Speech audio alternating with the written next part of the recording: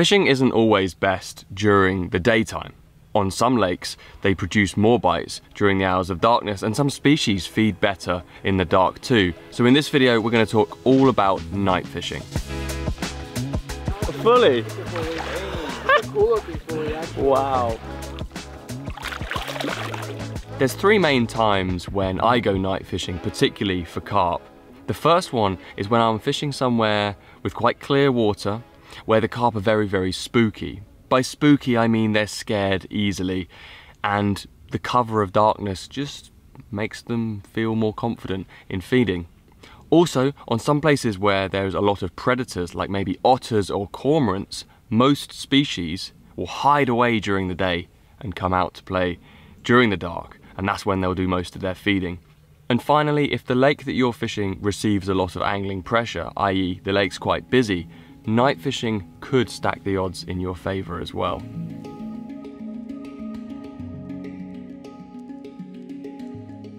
So what kit do you need to have a successful night fishing session? Well, I think it's probably most important that I mention the head torch. Sitting in the pitch black trying to find your baiting needle or where you've put your bait tub is not going to be very much fun if you don't have a head torch with you. I have a very cheap head torch, which eats through batteries way too quick, but it's doing the job for me so far.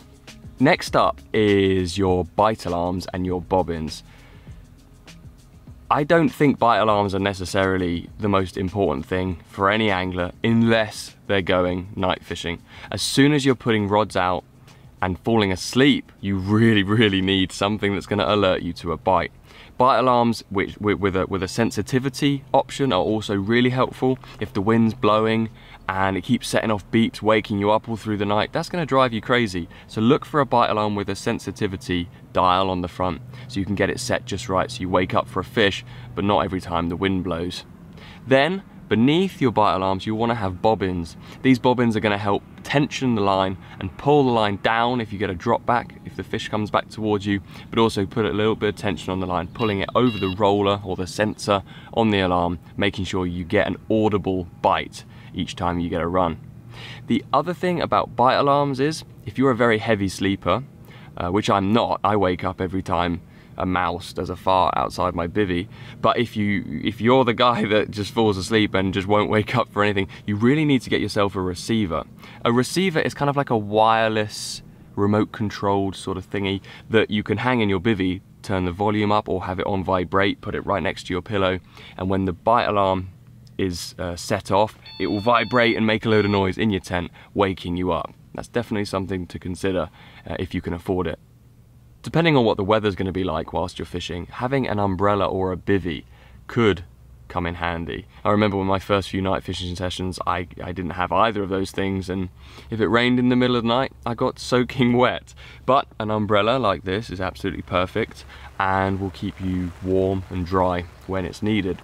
I'm sitting right now on a bed chair, which is a sort of cross between a camp bed and a normal chair that folds out. You can take this fishing with you, get a good night's sleep, and it's definitely worth the investment. If you're maybe a little older and you've got a sore back like I already do, a proper bed chair is really helpful. An often overlooked element of night fishing is bringing enough food and water on your trip. Fried bread, pancakes, sausages. It's easy to think, well, I'm only going to be out for a few hours and I'll be asleep for most of them, but it's surprising how a couple of bites during the night and you find yourself feeling either peckish or thirsty, so pack yourself a food bag. Finally, there's one more thing that you should probably bring night fishing with you, and that is a mobile phone, or if you don't have one, go with a friend. There's an element of risk in everything we do, especially around water, so it's just a nice thing to have. A nice reassuring thing to have is a mobile phone with some signal so you can call for help if anything should go wrong.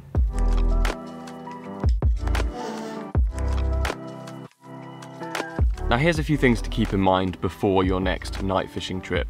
First of all is that day spots aren't always the same as night spots. What I mean by that is just because you catch fish from a certain area of the lake in the daytime doesn't mean those fish are going to still be there when it gets dark.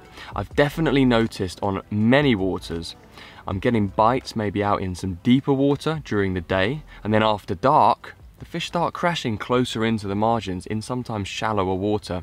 I think this is because once there's less light available, the fish feel less threatened, less scared, because predators can't see them, and they get more exploratory, or whatever the word is. They are willing to come into those shallow areas that they would otherwise be too scared to visit. So don't go out thinking you're just going to catch on the spots you normally fish. You might find that there's different areas where those carp hold up during the hours of darkness. The best way to locate these nighttime zones is to set the alarm for midnight or 2 in the morning or whatever, and begrudgingly pull yourself out of your bed and sit there and listen. Because listening for fish jumping, if the water's flat calm and it's quiet, is the quickest and best way to locate where they like to be in the night. Chilling in my bivvy with my candle light. I wonder if I'm gonna get a bite tonight. Some places I've fished, you go to bed, you're like, there's no fish anywhere in the area. Then suddenly in the middle of the night you're woken to a big splash and you go, well, where was it? You need to sit there by the water and wait for another crash, because 1 or 2 fish crashing in an area could give away a secret spot that you would otherwise have ignored. Now, one thing that I've noticed is that it's quite easy to bait up too heavily when you're night fishing. You're getting your stalls set up, your rods are out, and you think, oh, I'm doing a night session. I'm gonna put loads of bait in. But a night session might only be 12 hours, same as a day session might be 12 hours. So filling it in with too much bait at the start could be ruining your chances. I find the best thing to do is start small and build up. So once you've had a bite, top up with some more bait over the top. You might be able to get something going and draw more fish into the area, but simply filling it in with bait before you go to bed is a recipe for waking up the following morning with absolutely nothing. Now you might be wondering, how do I bait up in the dark? How do I recast a rod and actually get it back to the same place that I cast it whilst it was still daytime? And this is where distance sticks and the line clip on your reel come into play. I've actually got a dedicated video on this YouTube channel about how to bait accurately with a spod or spawn, so that's definitely worth looking at if you're new to this style of fishing and you want to be able to accurately bait up day or night. I'll put a link in the description of this video. But in essence, you are lining up with something on the far side of the lake, maybe a tree or a building that you can see silhouetted at night, and then you have the direction you're casting in fixed. You stand in the same place, you know it's going in the right direction, and then to make sure it goes the right distance, all you need to do is put 2 bank sticks in the ground. These are called distance sticks. Wrap your line around them and count how many times you have to wrap it around until you get to your line clip.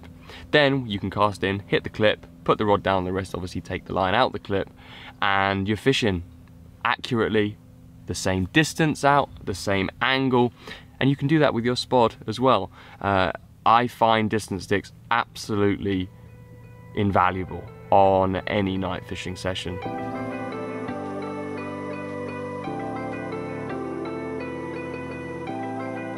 It's really worth being prepared before it gets dark for a bite. What I like to do is just run through it in my head before I go to bed. So I'll lay down and I will think, okay, my head torch is there, in the place it always is, ready to grab, stick on my head. My shoes are in the front of the bivvy, ready to slip on.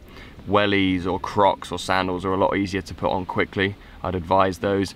Then I've got a clear route down to the rods. There's no line or bank sticks in the way that I might trip over on the way to strike the rod. Next to my rods is my landing net. You do not want to wake up, play a fish for 5 minutes and then realize your landing net is somewhere down the bank. Then your unhooking mat, your scales, your weigh sling, whatever you're going to need when you get a run, have it all ready, as you don't really want to be doing it in the moment. I also like to have rigs and baits sorted in the evening too. I will just tie maybe 2 or 3 spare rigs just in case I catch or I have to change them if the hook goes blunt or something. And stuff like making PVA bags is also well worth doing before you go to bed. It'll just speed up the whole process and make it easier for you to get your rods back out on the spot and get back into bed where it's nice and warm as quick as possible.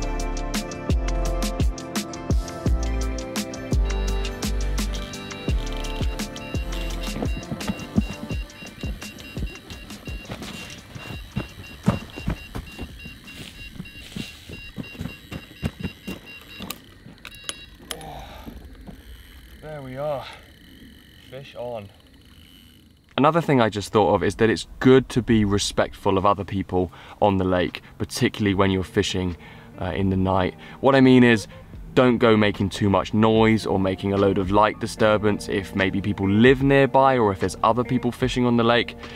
It's just respectful to keep yourself to yourself and be relatively quiet. If you're scared of the dark, like I used to be when I was a kid, having someone with you will definitely help with that. And also it's just lovely to share the moment when you finally catch something with a friend.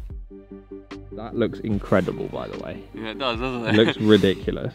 If you want to check out that video I mentioned earlier about how to bait up accurately with a spot, it's on screen now. And if you're not bothered about watching that, thanks for sticking around and good luck with your night fishing. See you guys soon, back on the Fishing Tutorials channel. Ciao.